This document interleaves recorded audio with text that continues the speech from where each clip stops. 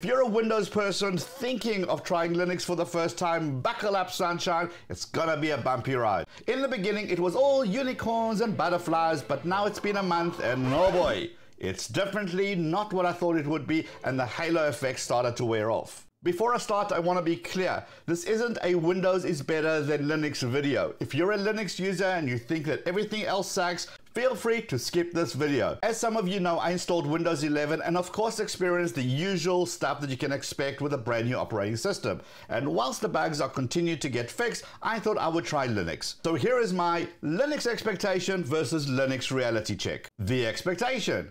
When I was researching the idea of moving to Linux, everywhere I looked there was a promise of an amazing community of Linux people who would be by my side as we cut the Windows cord and stick it to the man. The reality, what a load of There is no community of Linux users, but there are a bunch of Linux distro tribes and boy do they hate each other. I dared ask which distro I should use based on my requirements, and instead of getting, hey, you should try this, oh, hey, you should look at that, I mostly got, don't ever install blank. So that's not super helpful. The expectation? We welcome newbies who are coming across from Windows and Mac, and if you get stuck, there are so many places you can go and ask questions and get help. The reality? Well, there are two camps here. Those who are generally helpful and are happy to help us newbies, and those mostly a bunch of elitist, we're better than you.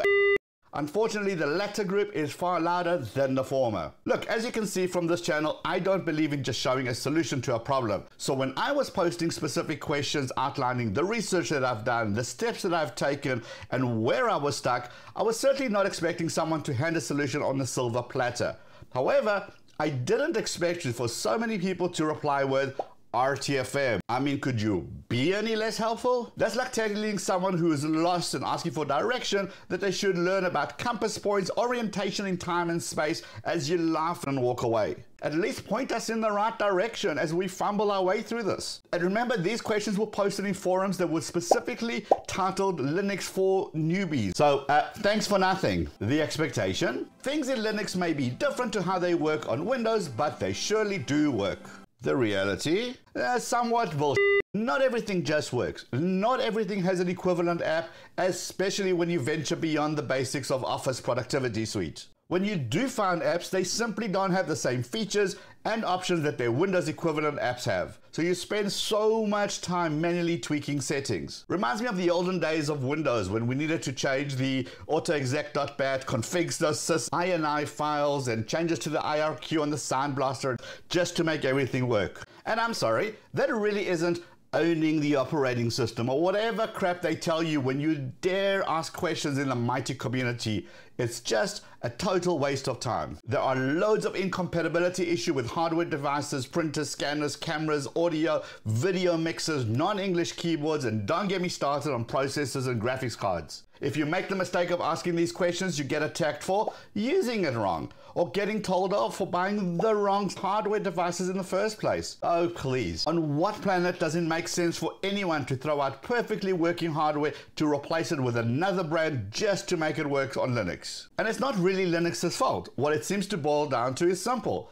Although this is somewhat changing, companies are just not that focused on Linux when they're developing software or developing hardware. So it's up to the die-hard Linux people to create utilities that bridge the gap, and in many cases they do it for free. But here's the thing. You can be as pissed off as you liked about closed source applications and closed source operating systems, but I'm sorry to tell you this, but the argument that just because Linux is mainly open source doesn't by default make it better. Something new comes out, it says it works for Windows, it says it works for Mac, and it says nothing about Linux. So you spend the next couple of hours researching to see if it will work. And again, I'm not hating on Linux itself, I'm hating on the experience from a Windows user point of view trying to move to Linux. I'm hating on the fact that some people think that you need to put down us Windows people and bash our choices in order to show how great they are. I'm hating on the fact that people can't recognize that not everyone in the world is in the same boat. Not everybody has 10 hours a day to learn a new OS. Some of us have stuff to do. I hope I'm wrong, but I'm pretty sure that the comments below are going to be filled with Linux people who by now are frothing at the mouth, picking apart bits of these videos,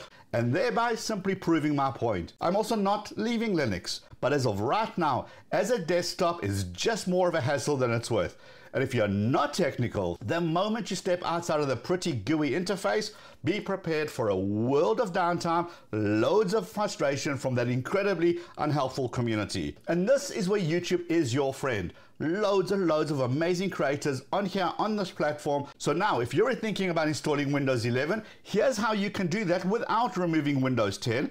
And over here you can check out a video that YouTube thinks you should watch. Hit the head down here to subscribe if this is your first time here, and I'll see you in this video, or I'll see you in both. Can't wait to see the comments.